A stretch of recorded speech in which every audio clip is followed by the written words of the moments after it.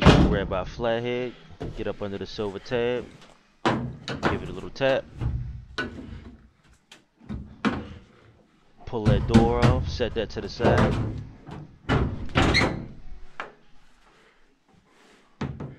Grab your 1/4" nut driver, take them 2 screws out. Getting ready to take the lid off.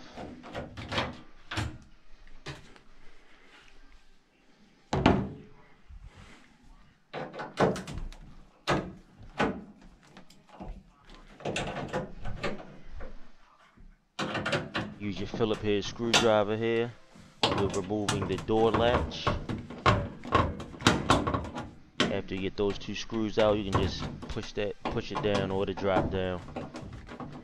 It'll be good.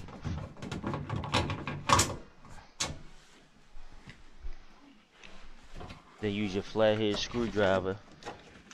It's a little tab on the door magnet. Just press that in. Kind of push it up through the hole. After you pull it up, give it a little twist, push it back down the hole. Just pull those wires and push them to the side. Okay. Lift that whole top up, just get it out the way.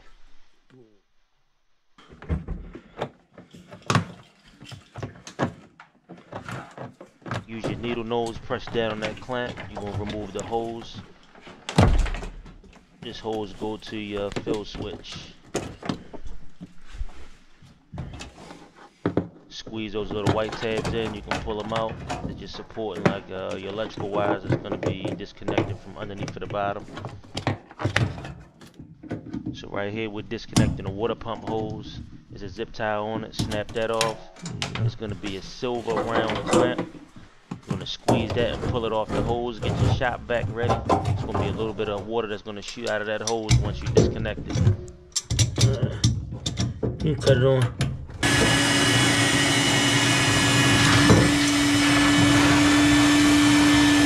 Get that all cleaned up. You're gonna disconnect your wires underneath. It's gonna be 2 harness wires, 1 ground wire.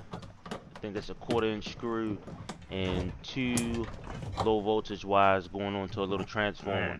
Sometimes you gotta play with that thing to get it out.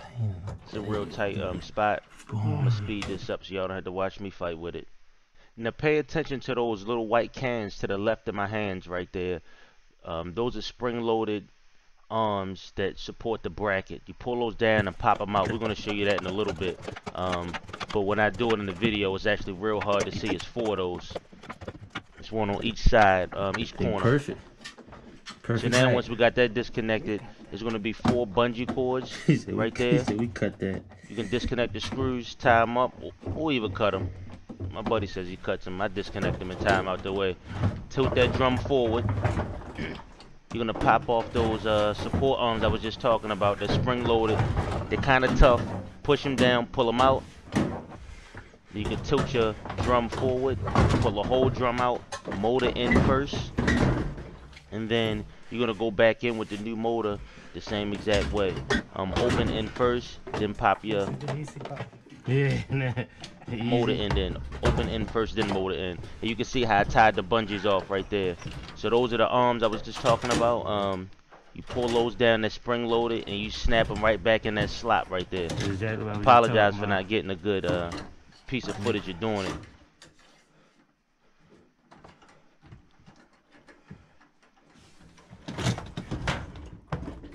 So after you snap those into place, do all 4, your basket should be sitting pretty even. And right here we're looking for a 3/8 socket. I put it on the extension on my ratchet to get that agitator off. The agitator is that piece in the middle. You pull the part off where your detergent goes, and it exposes a screw down in there. Yeah. So, Tequila? Né? Huh? No tequila? Oh man, I thought you had tequila. messing with one of the cleaners. So hold your agitator upside downwards. Well, this is how I do it. I hold it upside downwards and then aim my socket set to put my screw in the hole. Because it can be a pain trying to put it in there right side up inside the washer drum. So that's how I do it. Do it however it's easy for you. Sit that back in there. Tighten it up.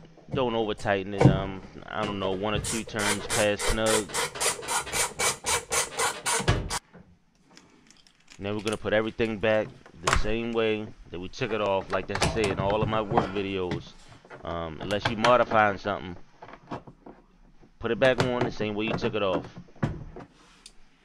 So we're gonna speed this video up so you don't have to watch me work.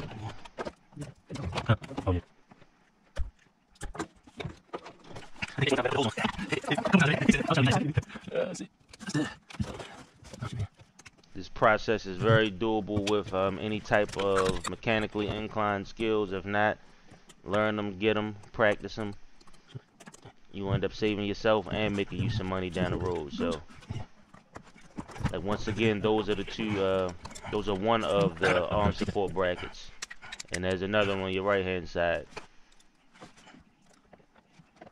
Make sure those are snapped in, and your drum will actually sit straight. If it doesn't sit straight, something's not right. This time I use my ratchet for that ground screw. That ground screw can be pretty tough at times.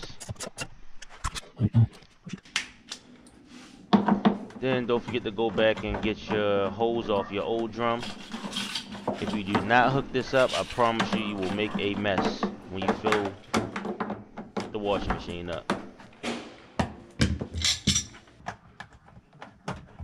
So pop that back on the bottom of your new drum. I think that is a 5/16. Yeah, it's 5/6. Use a 5/16 nut driver.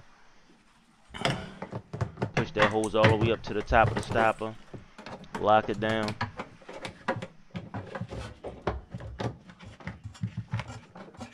Make sure she's nice and tight. Then you're going to take the other end of your hose and connect it onto your pump. That's the pump that pumps out the water. Sometimes those things can get jammed up. I might have to do another video on how to open those up and get stuff out of there if your washing machine doesn't drain. But use your channel locks. Open that lock ring. Slide the hose on it. Make sure that's nice and tight too. If that's not, if any pieces of that hose is not tight, if any pieces of the hose are not secured properly, you will have water on your floor, downstairs, wherever your washing machine is at. And if you're not there to watch it, you'll come home to a mess. Yep. Alright, so now we want to go back. We're still putting stuff back together. Put the top on. Back and in first.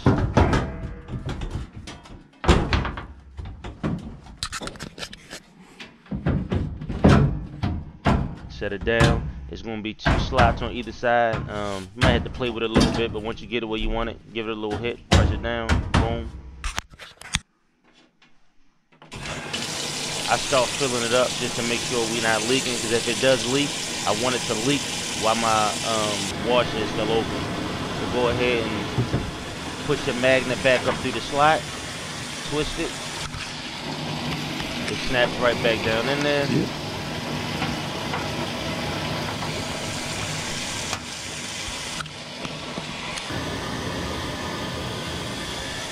Go down there, check for leaks.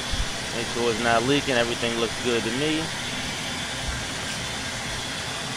You can actually see the water level is already filled up, maybe about 6-7 inches. Looks good to me.